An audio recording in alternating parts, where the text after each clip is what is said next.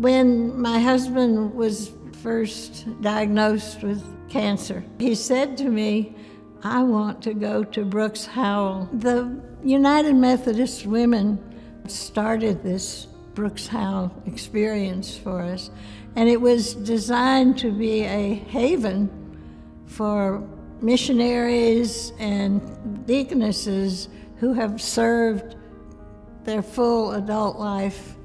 You are not ever alone. There's a wonderful feeling in the community of cohesiveness, and we also care for the community that surrounds us. Most of us, when we're able, have been working out in the community. If it's just going for a walk and smiling at a stranger, that's part of our ministry, to be open and loving.